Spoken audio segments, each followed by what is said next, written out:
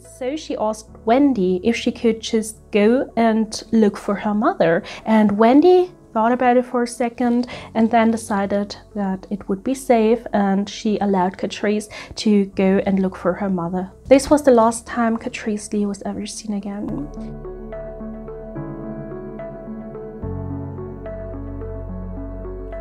Hello and welcome back to a new video. My name is Mara and welcome to my channel, Mara Cuja.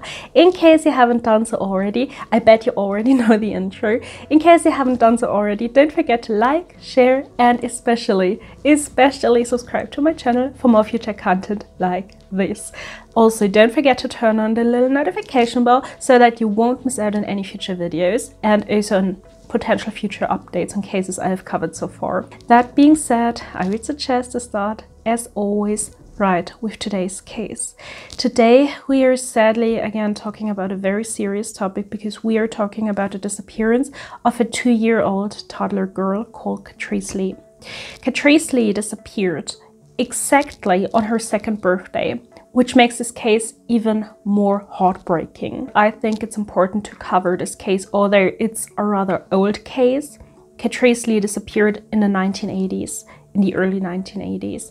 And I think it's still important to talk about this case because, as you will see as we continue with the video, there is also an age progression photo of Katrice Lee available.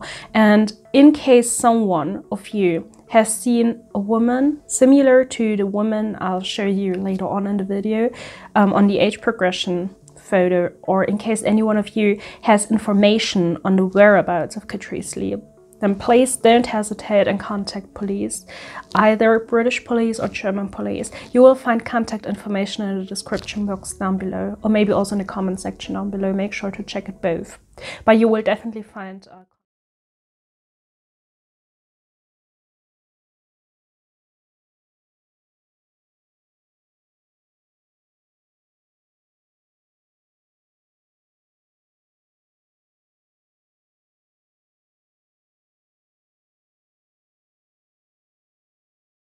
So that being said, let's start in the year 1979, because this is when Katrice Lee was born on November 28th. She was born at a British military hospital in Rinteln, which is a German town. And the Lee family, in fact, only moved to Germany shortly before Katrice Lee was born. The reason why the Lee family even moved to Germany in the first place was because the father, Richard Lee, was a sergeant major, so he was a British soldier, and he was stationed.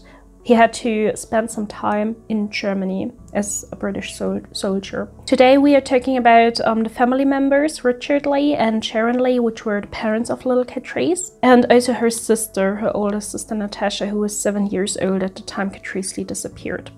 We are also talking about Katrice Lee's uncle Cliff and her aunt Wendy. We are talking about the day of Katrice Lee's 2nd birthday, which was on November 28th, 1981. For Katrice's birthday party, the family still needed some groceries, and this is why they decided to go grocery shopping at a nearby armed forces shopping complex near Paderborn, which was called the Naafi store or naafi shop. And this naafi shop, I hope I pronounced it correctly, was for British soldiers or people who came from Great Britain but had to work for the army and were thus stationed in Germany. So it was kind of a more exclusive store, but it was said that also people who came from Paderborn and had basically nothing to do with the British Army whatsoever also went shopping there, because seemingly the prices were a little bit lower, and so people definitely were motivated to go and do their grocery shopping there. So it was not that exclusive in reality as it was planned to be in theory. Katrice's older sister Natasha, who was again 7 years old at the time, did not want to join the family to go grocery shopping, and thus she decided to stay at home together with her uncle in order to prepare some other things for the planned birthday party. Yeah, the father, Richard Lee, waited in the car And so the aunt of Katrice Lee, Wendy, as well as her mother Sharon and Katrice went inside this naafi store in order to do their grocery shopping for the planned birthday party. Then they were on the way to the register, to the cash register, in order to pay for their groceries. But this was the time when Sharon found out that they completely forgot to buy some crisps. So she told Wendy that she should take care of little Katrice for a moment, and she would just go along the aisle and pick up some crisps and come back several seconds later. And this was also what Wendy did. She waited there together with little Katrice, who was again 2 years old. And Katrice then wanted to look for her mother because she just wanted to be with her mother, as it is neutral for children that age. And so she asked Wendy if she could just go and look for her mother. And Wendy thought about it for a second and then decided that it would be safe, and she allowed Katrice to go and look for her mother, Wendy. This was the last time Katrice Lee was ever seen again. She ran down the aisle in order to look for her mother, and as Wendy returned with the crisps in her hand and asked her sister Wendy where Katrice was, and Wendy told her that Katrice wanted to look for her and if she hadn't seen her. This was when the two women started to panic. But first of all, they thought, well, maybe she just went down the wrong aisle. It was not a huge shopping complex, so it was quite a small store. And first of all, they just took their stuff and, well, looked for the baby girl. And as they did not find her nowhere in this relatively small space, in this relatively small shopping area, then they started to panic, and they decided that Katrice Lee disappeared and that she was no longer anywhere to be found in the store. So they alarmed Richard, who was still waiting outside in the car, and told him what happened. The staff at the naafi store was also informed, and also police got involved. Richard drove home because they asked him to get a photo of Katrice, which totally makes sense. And back then there were no smartphones around, so he had no photo of his little baby girl with him, and he had to drive home to pick up a photo of little Katrice. Of course, Richard was panicking as well, and this is also how Natasha, 7-year-old Natasha, and Cliff, the uncle of Katrice Lee, found out that something must have been wrong. And then he told them the news that Katrice went missing. And of course, Natasha, who was the older sister of Katrice, and they had a really close bond, she panicked as well, and she asked him if she could come with him in order to search for Katrice. So now the family was back at the naafi store, and they brought back the photo of little Katrice. But this was also when everyone was completely sure that Katrice was nowhere to be found around the area, because they looked everywhere in the naafi store, and they also looked at the parking space around the naafi store, but Katrice was nowhere to be found. And I personally wonder, how would it be possible for a little 2-year-old toddler, again she turned 2 this day, so she was a really, really small child. How would it be possible for such a young child to just run out of a store, of a shopping complex, run across the parking space, and then disappear into thin air?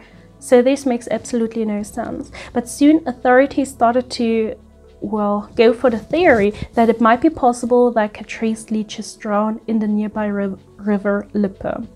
And they also searched the area around the river Lippe, but Katrice was nowhere to be found there as well. And the problem is that Katrice Lee, even at the young age of 2 years old only, was extremely scared of water. So, or maybe not extremely scared, but she absolutely disliked water, and she was kind of scared of it. So it was really, really unlikely that this 2-year-old girl would just walk out of this shopping complex in order to walk straight to the river Lippe and drown there. An accidental drowning for the family of Katrice was absolutely no option whatsoever. Until it took about 2 days for border police to get informed of the disappearance of the 2-year-old girl.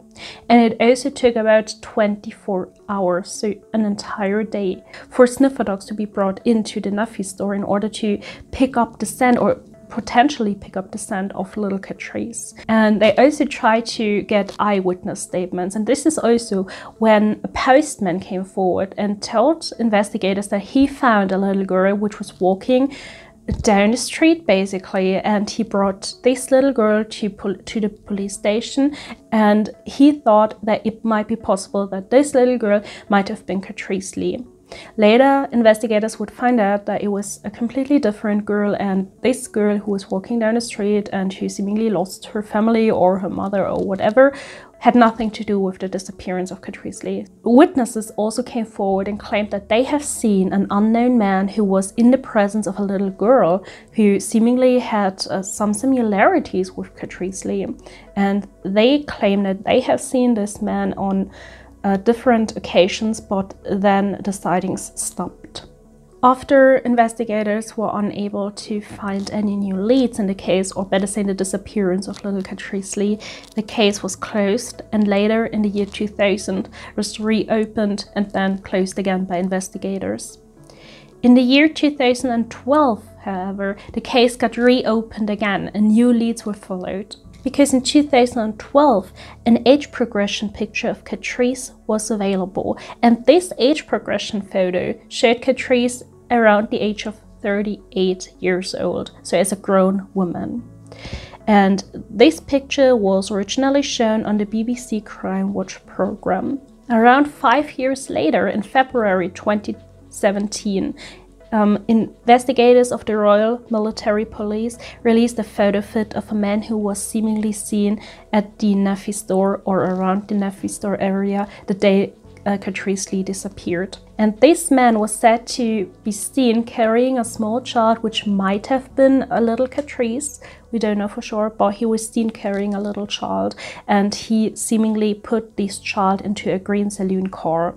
And interestingly enough, the following day a green saloon car was seen again. This time it was seen at the River Alm Bridge, which was also near the naafi store.